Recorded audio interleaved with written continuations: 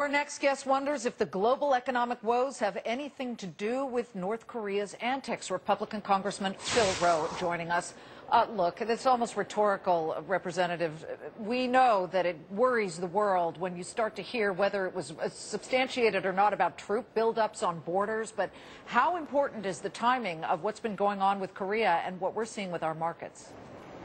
You know, Liz, I don't know. I served in Korea near the DMZ at Camp Casey and Camp Bradley years ago, and I've been through these times when the saber rattling occurred in the north, and it was just after the Pueblo incident years ago when I was there. And this is not anything new for this regime, and it's scary because this is a regime with nuclear weapons, and that changes the whole equation. And I think the market. I was listening. Y'all did a great analysis. I like the medical metaphor for banks. But the problem that you have there is you have an irrational leader.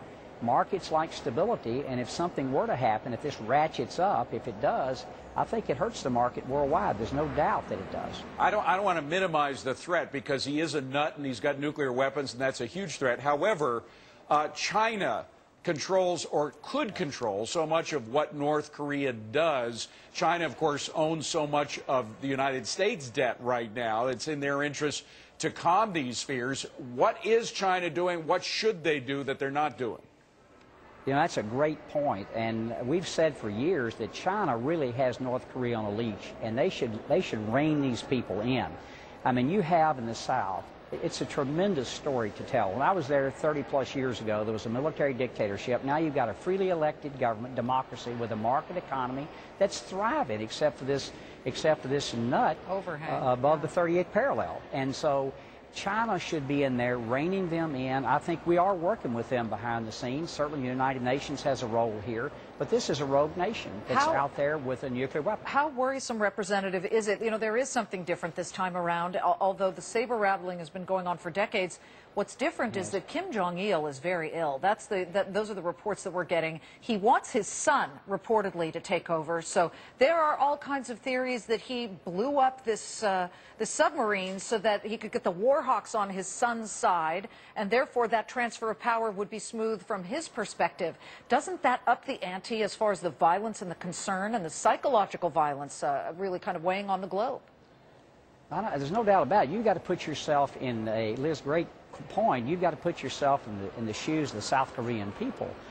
Their country's been attacked. They had a ship with 46 sailors lost, and clearly was torpedoed. At least an independent panel feels it was torpedoed by the North Koreans. Now, why would anybody in a sane mind do that? I don't know the answer to that question.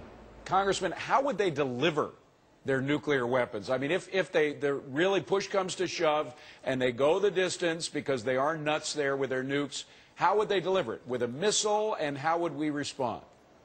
Well, I think certainly a missile, airplanes, missiles. The thing that folks that haven't been there and looked at that continent, Osan Air Force Base is south of Seoul, and you can be from wheels on the ground to North Korea in about 4 minutes in a plane. It's a very short window of time because, I mean, it's not just 40 miles from DMZ to Seoul, so it's not very far at all. And that's the delivery system. I hope they're just saber rattling. I can't get in that guy's head. Makes no sense. I said it also tells you that you do not want another rogue nation. That would be Iran with a nuclear weapon. Right. But should we respond with nukes if they use nukes? Oh, I can't answer that question. I think you keep everything in your hip pocket. You pray and hope that never happens. Representative, thank you for joining us, and thank you for your service in Korea. We do appreciate that. Thanks, Liz. Thanks, Dave. Thank you very much. Now let's go to Robert Gray in the newsroom for today's top headlines.